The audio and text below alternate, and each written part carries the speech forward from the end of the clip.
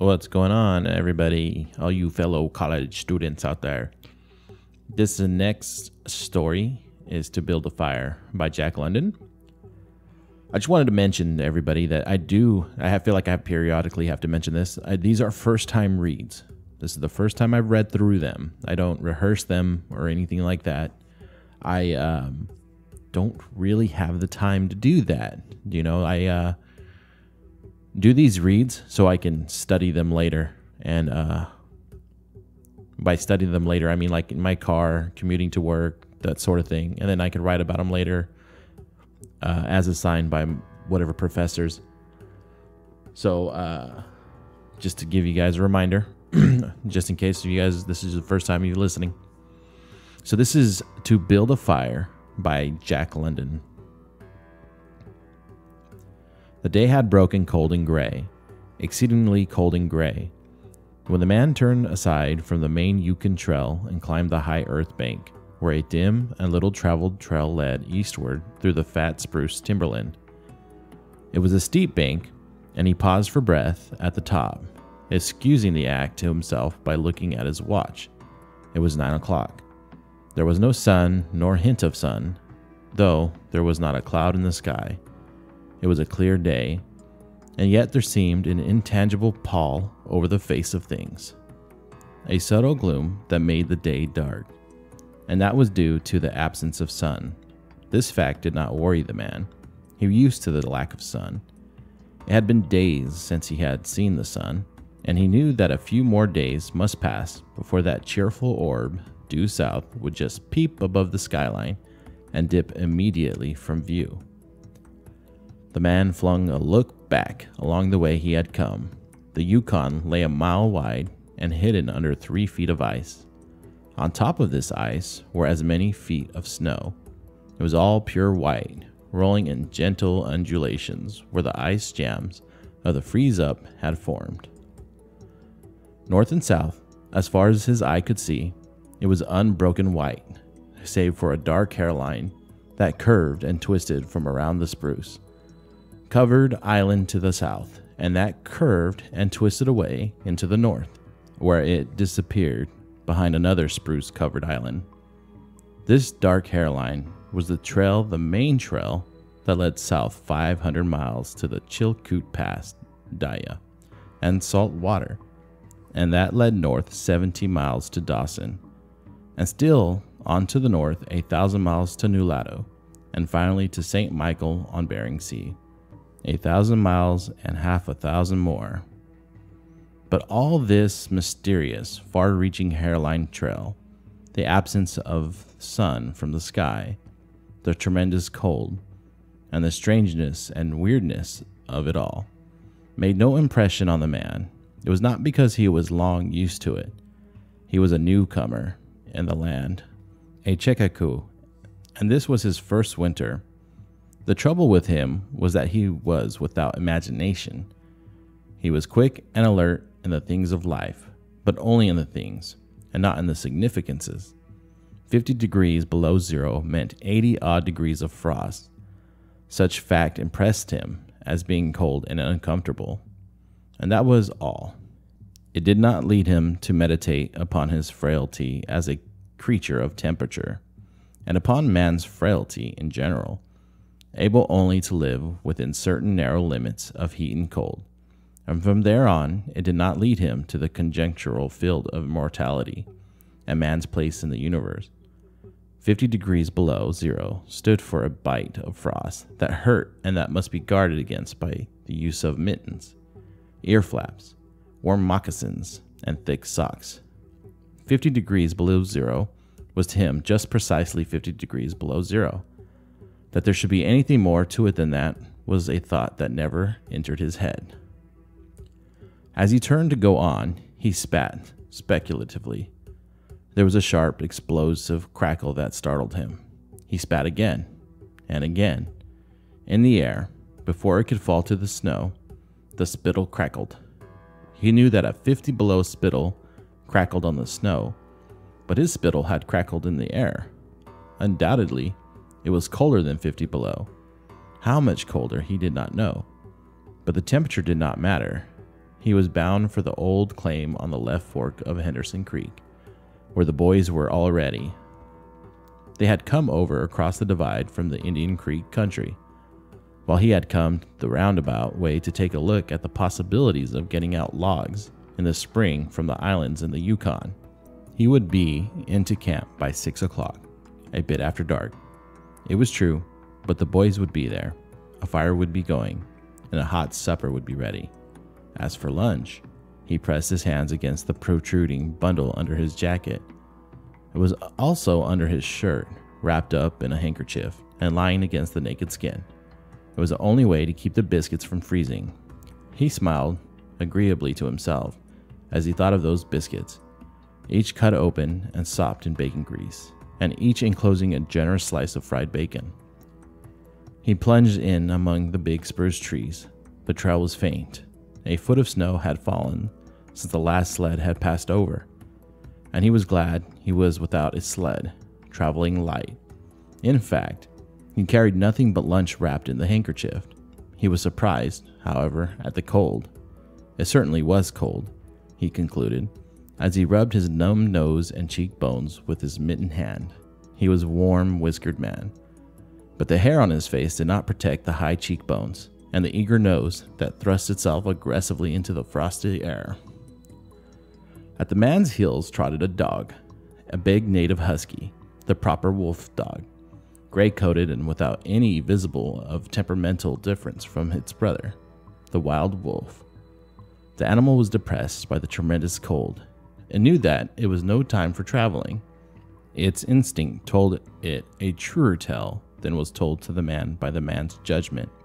In reality, it was not merely colder than 50 below zero. It was colder than 60 below, then 70 below. It was 75 below zero.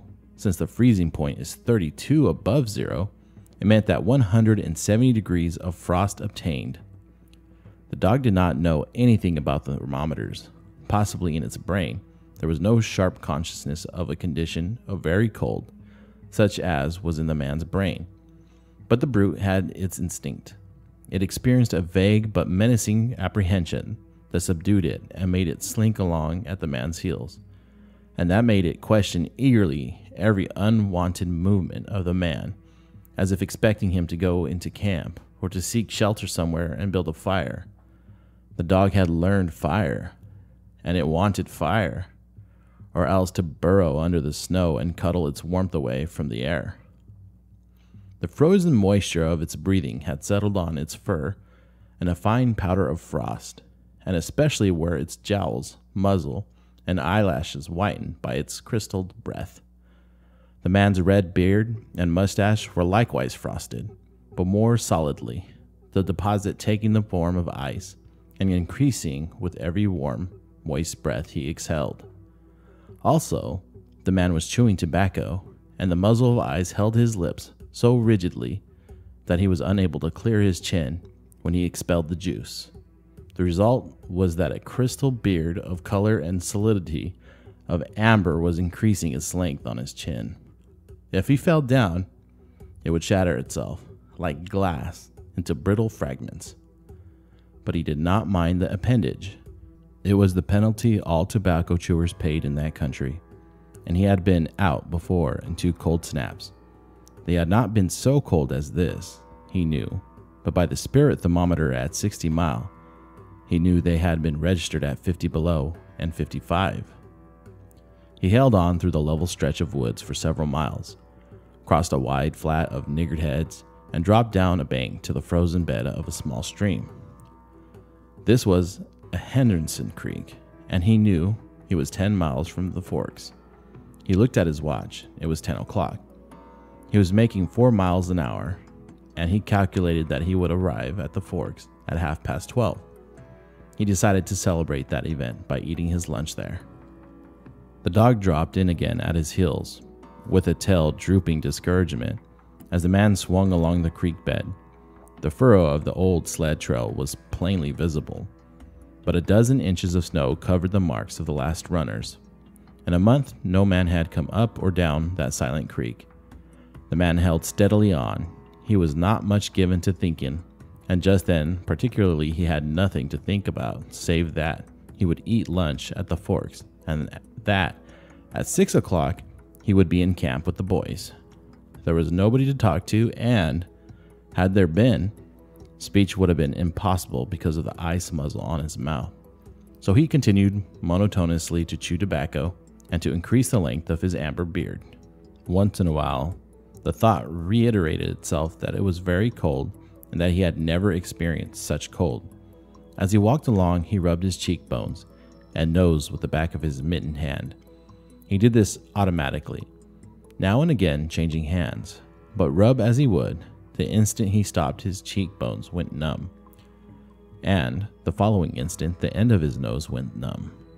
He was sure to frost his cheeks. He knew that, and experienced a pang of regret that he had not devised a nose strap of the sort, but wore in cold snaps. Such a strap passed across the cheek as well, and saved them. But it didn't matter much. After all, what were frosted cheeks? A bit painful? That was all? They were never serious. Empty as the man's mind was of thoughts, he was keenly observant, and he noticed the changes in the creek, the curves and the bends and timber jams. And always he sharply noted where he placed his feet. Once, coming around a bend, he shied abruptly like a startled horse, curved away from the place where he had been walking, and retreated several paces back along the trail. The creek he knew was frozen, clear to the bottom. No creek could contain water in that Arctic winter. But he knew, also, that there were springs that bubbled out from the hillsides and ran along under the snow and on top of the ice of the creek. He knew that the coldest snaps never froze these springs, and he knew likewise their danger. They were traps, the head pools of water under the snow that might be 3 inches deep or 3 feet. Sometimes a skin of ice half an inch thick covered them, and in turn was covered by the snow. Sometimes there were alternate layers of water and ice skin, so that when one broke through, he kept on breaking through for a while, sometimes wetting himself to the waist. That was why he had shied in such panic. He had felt the give under his feet and heard the crackle of a snow-hidden ice skin, and to get his feet wet in such a temperature meant trouble and danger. At the very least, it meant delay, for he would be forced to stop and build a fire, and under its protection to bare his feet while he dried his socks and moccasins. He stood and studied the creek bed and its banks, and decided that the flow of water came from the right. He reflected a while, rubbing his nose and cheeks, then skirted to the left, stepping gingerly and testing the footing for each step. Once clear of the danger, he took a fresh chew of tobacco and swung along at his 4-mile gait. In the course of the next 2 hours, he came upon several similar traps. Usually the snow above the hidden pools had a sunken, candied appearance that advertised the danger.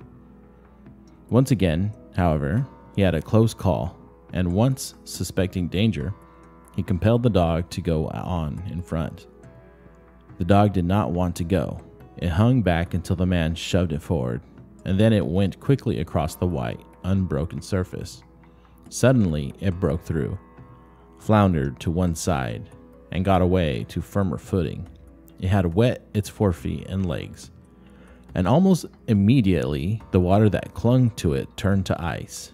It made quick efforts to lick the ice off its legs, then dropped down in the snow and began to bite out the ice that had formed between the toes. This was a matter of instinct. To permit the ice to remain would mean sore feet. It did not know this, and merely obeyed the mysterious prompting that arose from the deep crypts of its being. But the man knew, having achieved a judgment on the subject, and he removed the mitten from his right hand and helped tear out the ice particles.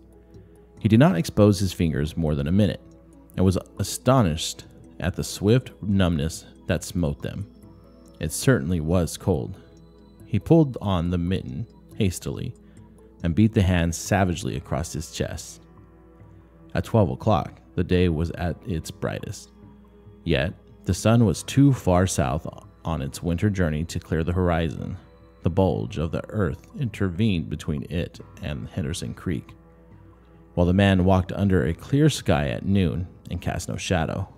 At 12:30, to the minute, he arrived at the forks of the creek. He was pleased at the speed he had made. If he kept it up, he would certainly be with the boys by 6. He unbuttoned his jacket and shirt and drew forth his lunch. The action consumed no more than a quarter of a minute. Yet in that brief moment, the numbness laid hold of the exposed fingers. He did not pull the mitten on, but instead struck the fingers a dozen sharp smashes against his leg. Then he sat down on a snow-covered log to eat. The sting that followed upon the striking of his fingers against his leg ceased so quickly that he was startled. He had no chance to take a bite of his biscuit. He struck the fingers repeatedly and returned them to the mitten. Barring the other hand for the purpose of eating, he tried to take a mouthful, but the ice muzzle prevented. He had forgotten to build a fire and thaw out. He chuckled at his foolishness, and as he chuckled, he noted that the numbness creeping into the exposed fingers. Also, he noted that his stinging, which had first come to his toes when he sat down, was already passing away. He wondered whether the toes were warm or numbed. He moved them inside the moccasins and decided that they were numbed. He pulled the mitten on hurriedly and stood up. He was a bit frightened. He stamped up and down until the stinging returned into the feet. It certainly was cold, was his thought. The man from Sulphur Creek had spoken the truth when telling how cold it sometimes got in the country, and he had laughed at him at the time. That showed one must not be too sure of things. There was no mistake about it. It was cold. He strode up and down, stamping his feet and threshing his arms, until reassured by the returning warmth. Then he got out matches and proceeded to make a fire from the undergrowth, where high water of the previous spring had lodged a supply of seasoned twigs. He got his firewood. Working carefully from a small beginning, he soon had a roaring fire, over which he thawed the ice from his face, and in protection of which he ate his biscuits. For the moment, the cold of space was outwitted. The dog took satisfaction in the fire, stretching out close enough for the warmth and far enough away to escape being singed. When the man had finished, he filled his pipe and took his comfortable time over a smoke. Then he pulled his mittens, settled the ear flaps of his cap firmly about his ears, and took the creek trail up the left fork. The dog was disappointed and yearned back toward the fire. This man did not know cold. Possibly all the generations of his ancestry had been ignorant of cold, of real cold, of cold 107 degrees below freezing point. But the dog knew, all its ancestry knew, and it had inherited the knowledge, and it knew that it was not good to walk abroad in such fearful cold.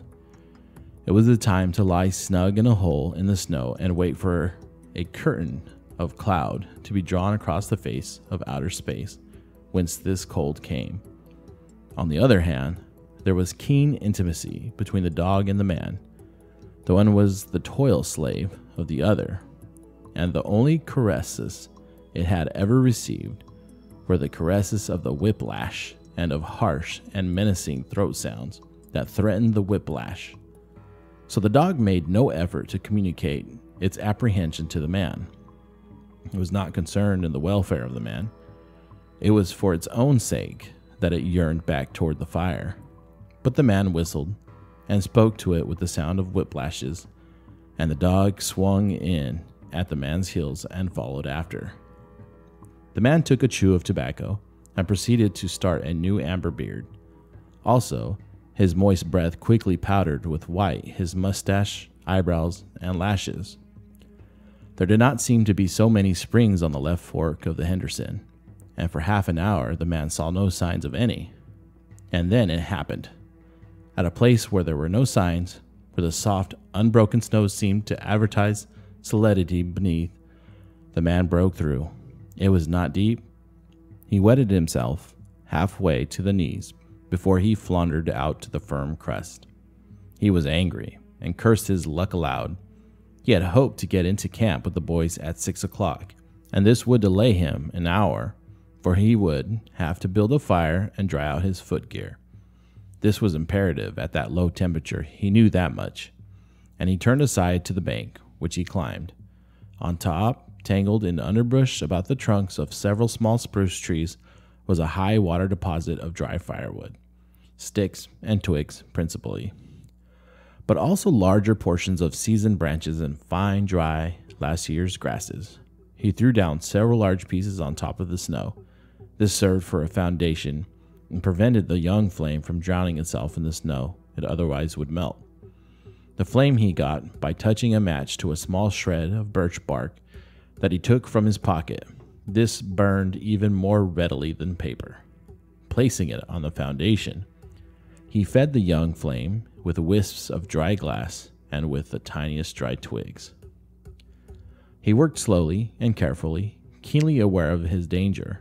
Gradually, as the flame grew stronger, he increased the size of the twigs with which he fed it. He squatted in the snow, pulling the twigs out from the entanglement in the brush and feeding directly to the flame. He knew there must be no failure.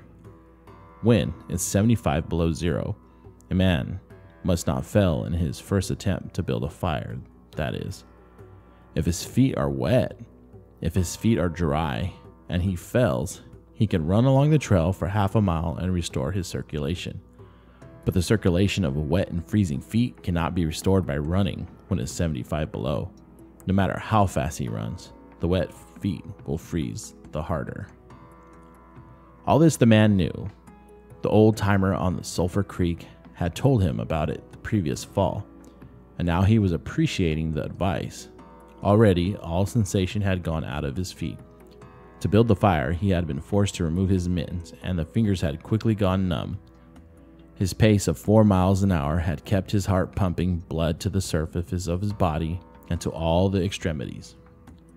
But the instant he stopped, the action of the pump eased down. The cold of space smote the unprotected tip of the planet, and he, being on that unprotected tip, received the full force of the blow. The blood of his body recoiled before it. The blood was alive, like the dog. And like the dog, it wanted to hide away and cover itself up from the fearful cold. So long as he walked 4 miles an hour, he pumped that blood, willy-nilly to the surface. But now it ebbed away and sank down into the recesses of his body. The extremities were the first to feel its absence.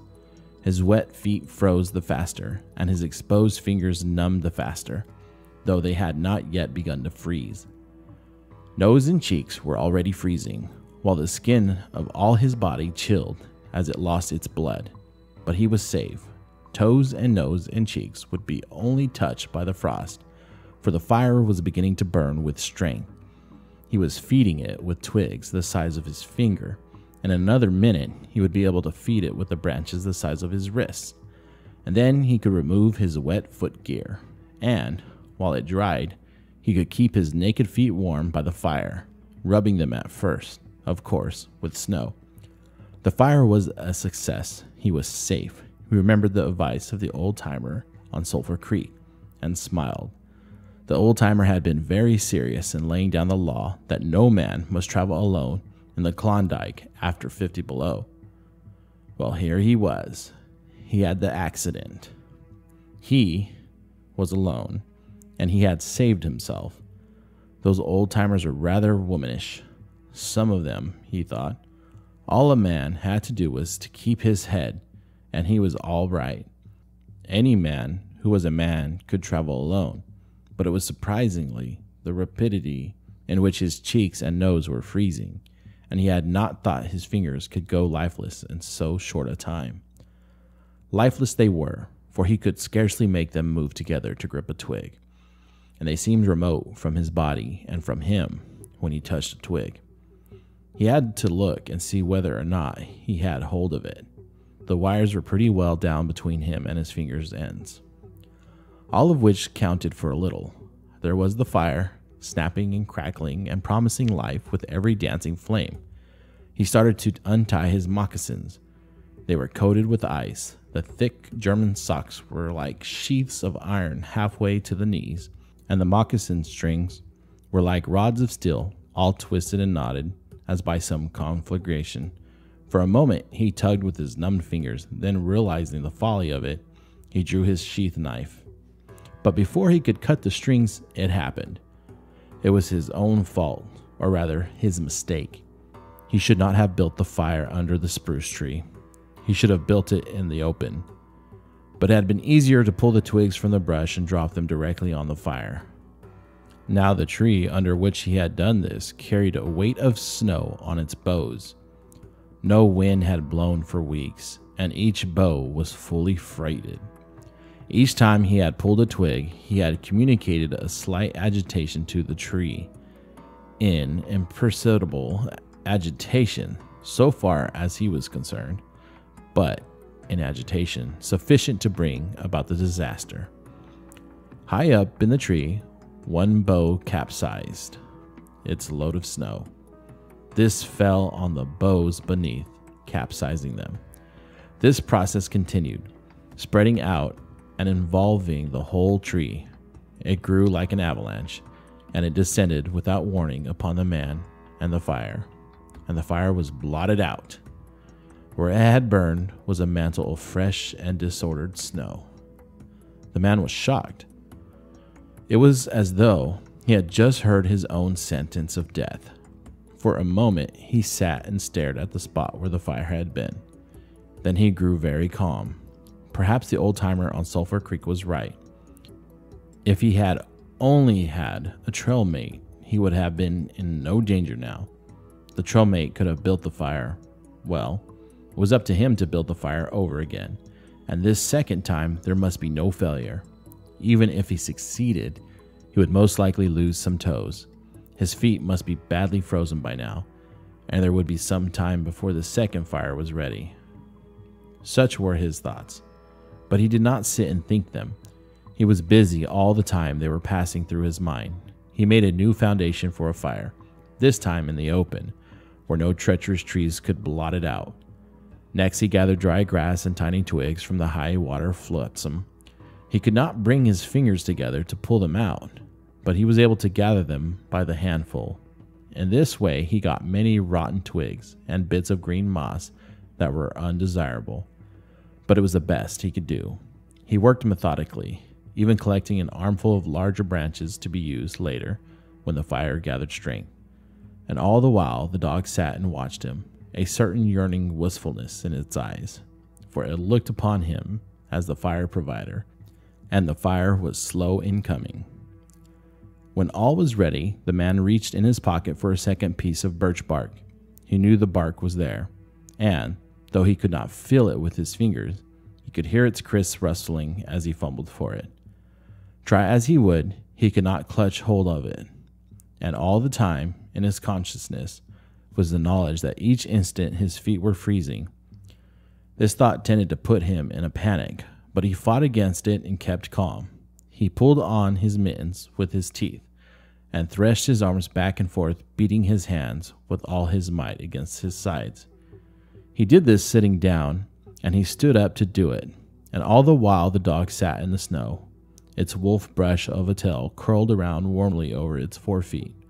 Its sharp wolf ears pricked forward intently as it watched the man, and the man, as he beat and threshed with his arms and hands, felt a great surge of envy as he regarded the creature that was warm and secure in its natural covering. After a time, he was aware of the first far-away signals of sensation in his beaten fingers. The faint tingling grew stronger till it evolved into a stinging ache that was excruciating, but which the man hailed with satisfaction. He stripped the mitten from his right hand and fetched forth the birch bark. The exposed fingers were quickly going numb again. Next, he brought out his bunch of sulphur matches, but the tremendous cold had already driven the life out of his fingers. In his effort to separate one match from the others, the whole bunch fell in the snow. He tried to pick it out of the snow, but failed. The dead fingers could neither touch nor clutch. He was very careful. He drove the thought of his freezing feet and nose and cheeks out of his mind, devoting his whole soul to the matches. He watched, using the sense of vision in place of that of touch, And when he saw his fingers on each side the bunch, he closed them. That is, he willed to close them, for the wires were drawn, and the fingers did not obey. He pulled the mitten on the right hand and beat it fiercely against his knee. Then, with both mittened hands, he scooped the bunch of matches along with much snow into his lap. Yet, he was no better off. After some manipulation, he managed to get the bunch between the heels of his mittened hands. In this fashion, he carried it to his mouth. The ice crackled and snapped when, by a violent effort, he opened his mouth. He drew the lower jaw in, curled the upper lip out of the way, and scraped the bunch with his upper teeth in order to separate a match. He succeeded in getting one, which he dropped on his lap. He was no better off. He could not pick it up. Then he devised a way. He picked it up in his teeth and scratched it on his leg. 20 times he scratched before he succeeded in lighting it. As he flamed, he held it with his teeth to the birch bark, but the burning brimstone went up his nostrils and into his lungs, causing him to cough spasmodically. The match fell into the snow and went out. The old-timer in Sulphur Creek was right, he thought in the moment of controlled despair that ensued. After 50 below, a man should travel with a partner. He beat his hands, but failed in exciting any sensation. Suddenly, he bared both hands, removing the mittens with his teeth. He caught the whole bunch between his heels of his hands. His arm muscles, not being frozen, enabled him to press the hand heels tightly against the matches. Then he scratched the bunch along his leg. It flared into flame. 70 sulfur matches at once. There was no wind to blow them out. He kept his head to one side to escape the strangling fumes, and held the blazing bunch to the birch bark. As he so held it, he became aware of the sensation in his hands. His flesh was burning. He could smell it. Deep down below the surface, he could feel it. The sensation developed into pain that grew acute, and still he endured it, holding the flame of the matches clumsily to the bark that would not light readily because his own burning hands were in the way, absorbing most of the flame. At last, when he could endure no more, he jerked his hands apart. The blazing matches fell sizzling into the snow, but the birch bark was alight. He began laying dry grass and the tiniest twigs on the flame. He could not pick and choose, for he had to lift his fuel between the heels of his hands. Small pieces of rotten wood and green moss clung to the twigs, and he bit them off as well as he could with his teeth. He cherished the flame carefully and awkwardly. It meant life, and it must not perish. The withdrawal of blood from the surface of his body now made him begin to shiver, and he grew more awkward. A large piece of green moss fell squarely on this little fire. He tried to poke it out with his fingers, but his shivering frame made him poke too far, and he disrupted the nucleus of this little fire. The burning grasses and tiny twigs separating and scattering. He tried to poke them together again, but in spite of the tenseness of the effort, his shivering got away with him, and the twigs were hopelessly scattered. Each twig gushed a puff of smoke and went out. The fire provider had failed. As he looked apathetically about him, his eyes chanced on the dog, sitting across the ruins of the fire from him, in the snow, making restless, hunching movements, slightly lifting one forefoot and the other, shifting its weight back and forth on them with the wistful eagerness. The sight of the dog put a wild idea into his head. He remembered the tale of the man, caught in a blizzard, who killed a steer and crawled inside the carcass, and so was saved. He would kill the dog and bury his hands in the warm body until the numbness went out of them. Then he could build another fire. He spoke to the dog, calling it to him, but in his voice was a strange note of fear that frightened the animal, who had never known the man to speak in such a way before. Something was the matter, and its suspicious nature sensed danger.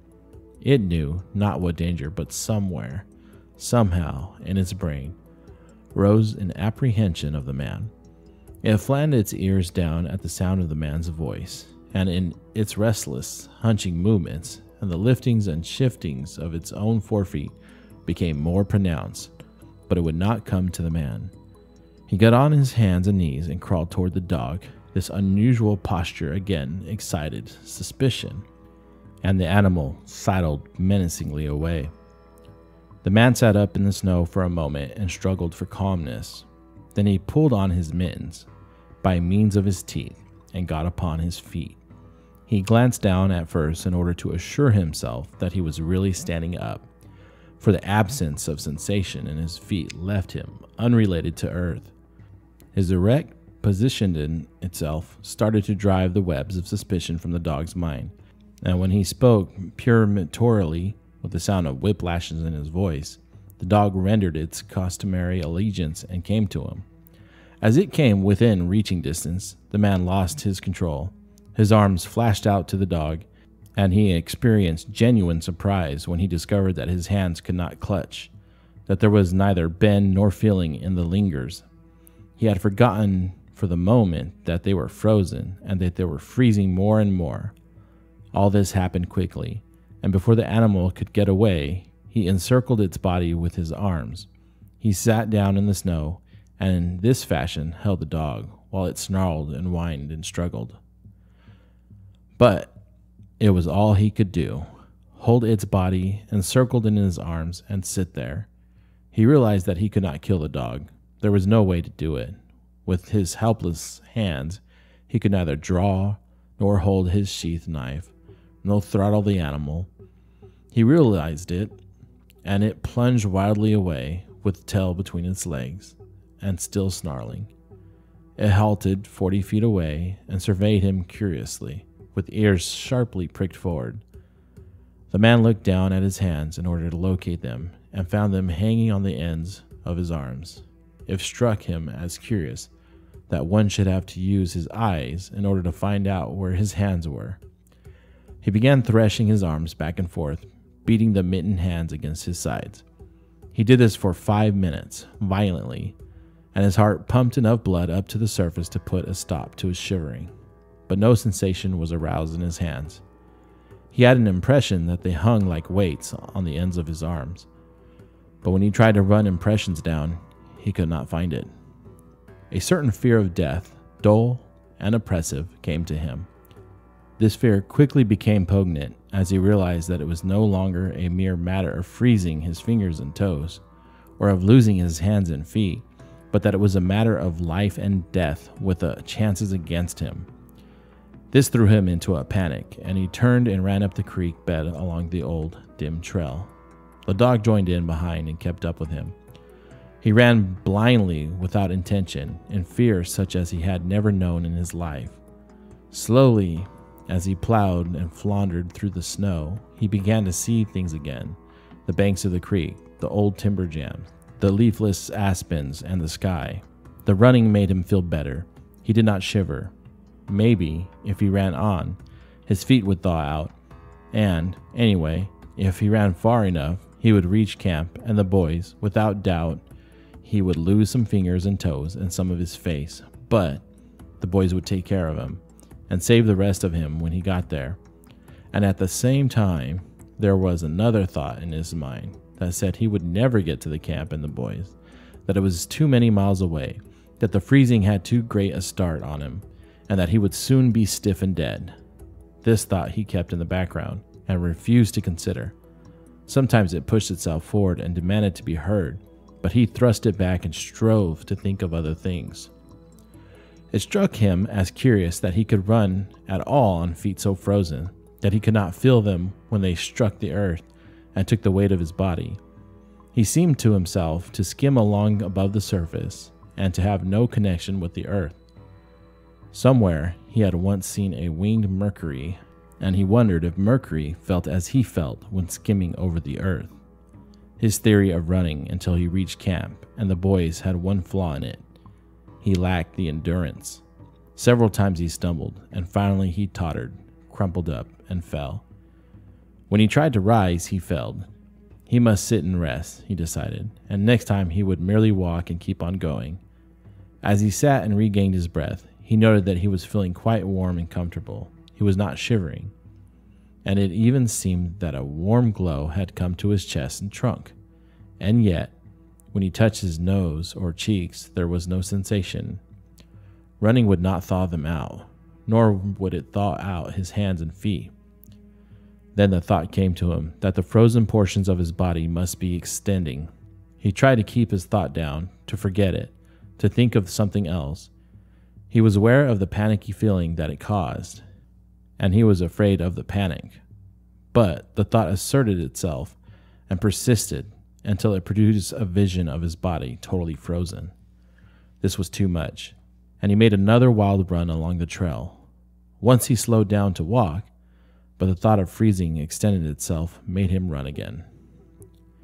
And all the time the dog ran with him.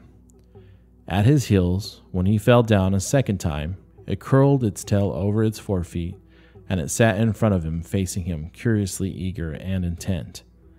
The warmth and security of the animal angered him, and he cursed it till it flattened down its ears appeasingly. This time the shivering came more quickly upon the man. He was losing in his battle with the frost. It was creeping into his body from all sides. The thought of it drove him on, but he ran no more than 100 feet, when he staggered and pitched headlong. It was his last panic. When he had recovered his breath and control, he sat up and entertained in his mind the conception of meeting death with dignity. However, the conception did not come to him in such terms. His idea of it was that he had been making a fool of himself, running around like a chicken with its head cut off. Such was the smile that occurred to him. Well, he was bound to freeze anyway, and he might as well take it decently. With his newfound peace of mind came the first glimmerings of drowsiness. A good idea, he thought, to sleep off to death. It was like taking an anesthetic. Freezing was not so bad as people thought. There were lots of worse ways to die. He pictured the boys finding his body next day. Suddenly he found himself with them, coming along the trail looking for himself, and still with them.